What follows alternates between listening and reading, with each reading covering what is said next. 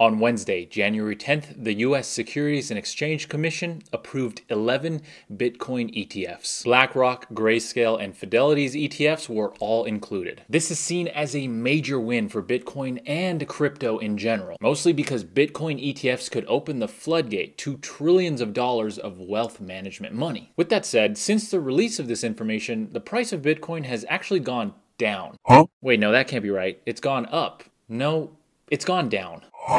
And on top of that, days after the release, crypto market sentiment is actually neutral, shown by the Fear and Greed Index. Again, what? Wouldn't presumably good news like this cause Bitcoin's price to go up and the Fear and Greed Index to move further into greedy territory? That is one of the two things I want to talk about here today. Will Bitcoin ETF's approval do anything for Bitcoin and for the crypto market in general? And will it be a net positive or a net negative for cryptocurrency? And then at the end, I want to give you my opinion on which one of these ETFs I think is the best for the average investor. So let's talk about that. As always, my name is Derek and I got my degree in finance, so you don't have to. Let's get right into it. So first and foremost, the most logical explanation for Bitcoin's price decrease is probably just buy the rumor, sell the news. There's been a lot of hype around a Bitcoin ETF, and for most people, they thought it was just a matter of time. So those who purchased ahead simply sold the news for profit. This is a pretty standard event in investing, and we see it all the time. But there's probably also one more thing leading to downward pressure. The halvening, which is less than 100 days away. What is it and why? Well, the theory is, as usual, money.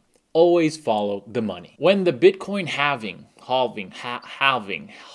Steve Madden. When the Bitcoin halving happens in April, it will see the block reward for Bitcoin miners cut in half, falling from 6.25 to 3.125 Bitcoin. So naturally, miners are anticipating this and booking some profits. In fact, according to Bitcoin News, miners' outflow hit a 6-year high at over $1 billion that was sent to exchanges. So the downward movement after the ETF approval can probably be written off as related to the news event itself. So does that mean that Bitcoin ETFs are actually a positive, even though price says otherwise? While I'm going to dive much deeper into this, of course, let's get my opinion out of the way. Yes, I think it's a positive. It shows more acceptance from a regulatory standpoint, and it lowers the bar to actually investing into Bitcoin to pretty much everyone. And yes, Bitcoin was already not that difficult to buy. I get that. But think about like your grandma trying to make a Coinbase account and then go and buy Bitcoin. Yes, it's possible. And yes, some cool ass grandmas probably already did this. But this opens the door to virtually everyone, because ETFs are, at the end of the day, a common and a well-trusted investment vehicle. So from a price perspective, which at the end of the day is more than anything else a demand perspective, this should increase demand. And more demand with an asset that has a fixed supply should be a net positive. Now, a lot of people are making the comparison between this and when gold had its first ETF. Gold prices did increase dramatically after that, and for a lot of people, this is digital gold, so it's natural to make that comparison. And it is a fair comparison. With that said, there are some key differences that we need to be aware of. The main one is that before the gold ETF was released,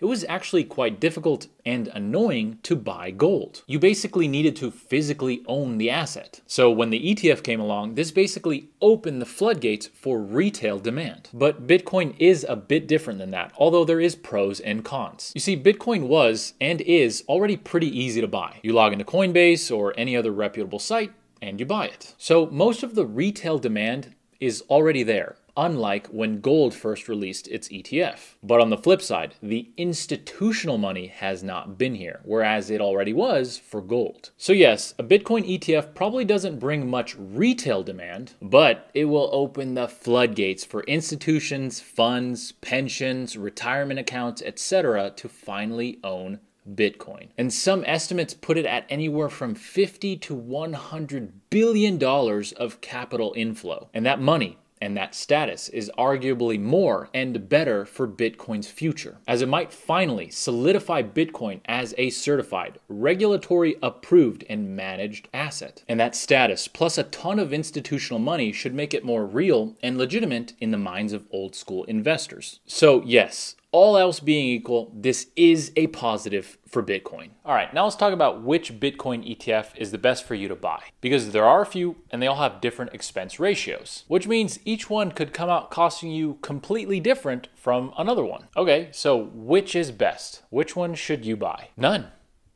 None of them.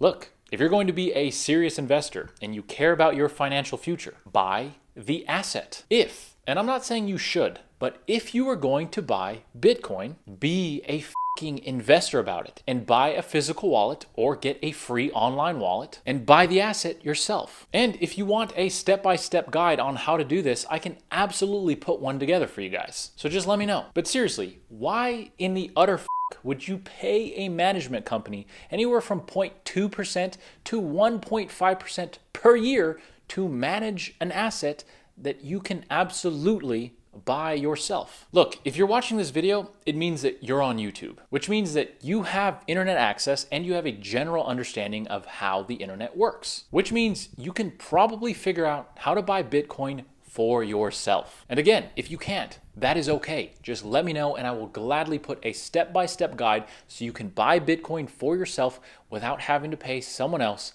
a management fee. And if you buy it yourself, there's just a couple things that you got to remember. Don't lose your fucking private keys and your login information, and don't give that information to literally anyone, and I think you'll be fine. Okay, rant over. Now, for those of you who actually need to buy the ETF for retirement or tax purposes, because there of course are legitimate scenarios where you'd rather buy the ETF than the asset themselves, which one's the best? Well, really it comes down to a balance between expense ratio, which is your cost, and the brand of the ETF. Because on one side, you don't want to pay too much money, and on the other side, you don't want to buy some sketchy ETF that might not be around in 10, 20, or 30 years. Now, all the ETFs that were released are probably safe, but I would put Fidelity close to the top. It has almost the lowest expense ratio at 0.25%, and it has a brand name that's been around for over 70 years. And yes, Bitwise ETF has a lower expense ratio, but again, has it been around for 70 plus years? Remember, it's a balance between the cost and the reliability of the brand behind the ETF. And Fidelity has a pretty big brand name and has been around for a while, and it still comes close to being the lowest expense ratio. Now, I have no horse in the race. I don't care which one you pick. I just think that you should balance cost and reliability with the ETF that you choose. So with that said, there you have it. Bitcoin is finally mainstream.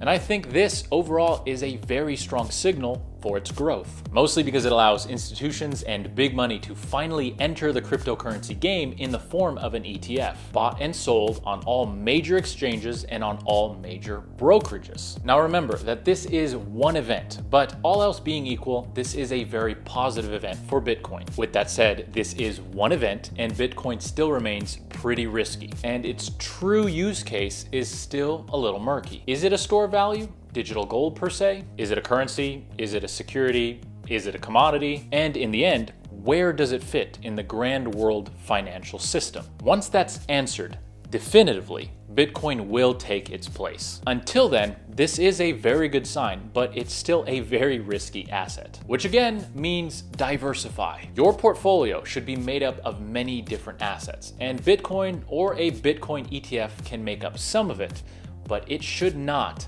make up all of it. I hope this video was informative, and I hope you're now up to date on what's going on in the crypto world and in regards to a Bitcoin ETF. If you like personal finance, world economics, and investing broken down simply, you are in the right place, so please consider subscribing if you haven't already. This is a relatively new YouTube channel and it helps us tremendously. And if you haven't, please turn on the bell notification so you don't miss the next video. Usually new videos come out on Tuesdays, but sometimes I'll do a video Wednesday, Thursday, or Friday if something very important needs to be talked about. I'll try to bring that to you guys as quickly and as soon as I can. Other than that, I hope you have a fantastic rest of your week, and I will see you in the next video. Take care.